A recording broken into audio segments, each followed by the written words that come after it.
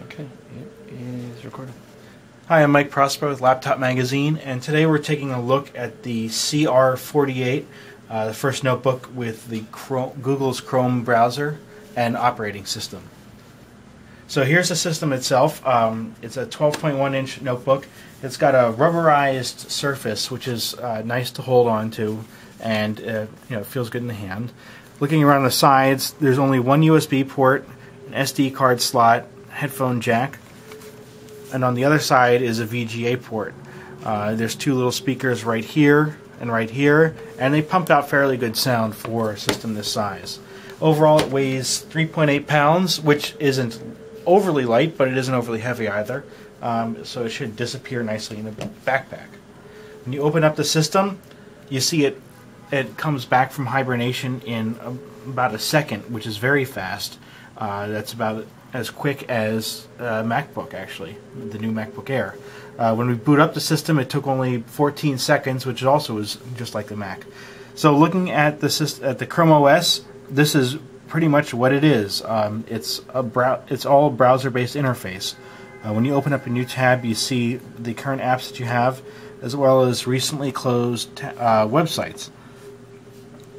For example, here's one called Aviary, which is an image editor. And obviously, because this is a cloud-based operating system, all the apps are in the cloud, so how fast things load is also going to be dependent on what your connection is. As you can see, here's the thing. This is one way we found to take a look at the file system, is by going sort of through a back door with an app like that. You can see the different things here to get in. And we'll explore more of that later.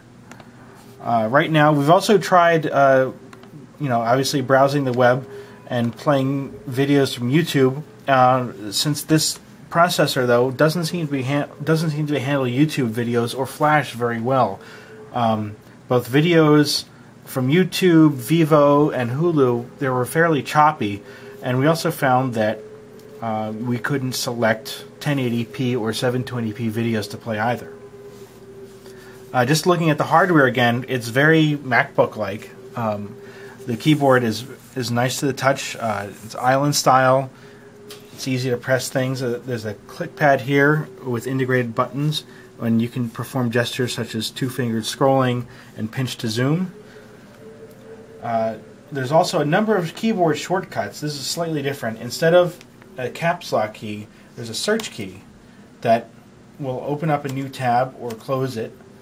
So you can start a new search. Other buttons at the top here. This one also shifts from single tab to multiple tab views. This one goes from expands the browser to full screen or not. These are forward, back, and reload buttons for web pages. There's brightness controls as well as volume controls. Google also, for this operating system, has a number of keyboard shortcuts. So if you press Control-Alt and the question mark, it'll show you here on the screen a virtual keyboard.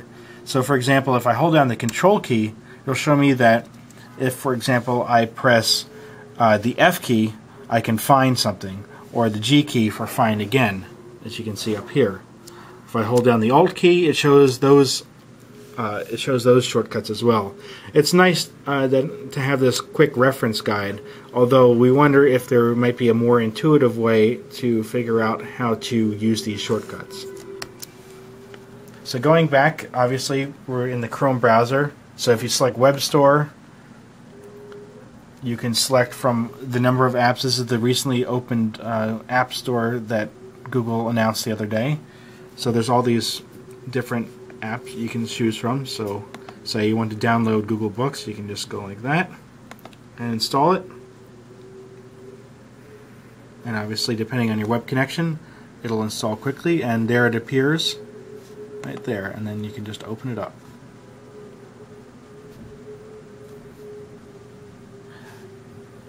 So this has been a quick run through of the CR48, the new notebook with the Chrome operating system. We'll have more. Look look for our full review to come shortly. And this is Mike Prospero with Laptop Magazine.